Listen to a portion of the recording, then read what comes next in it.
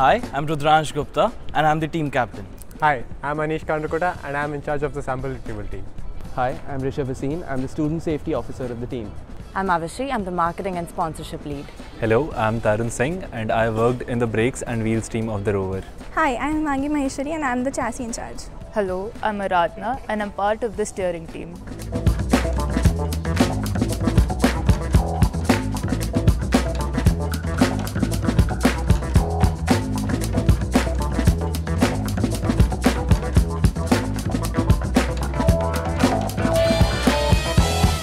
So the NASA Human Exploration Rover Challenge is part of the NASA STEM engagement initiative.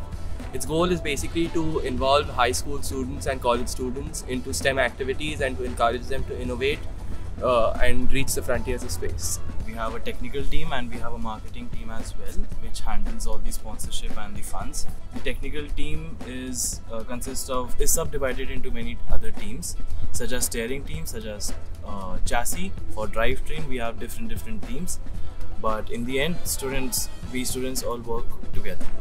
So Shiv Nadar University has helped us a lot. They have given us the funding to go ahead and build the rover, as well as to set up a lab in the university that is dedicated entirely to the NASA Human Exploration Rover Challenge.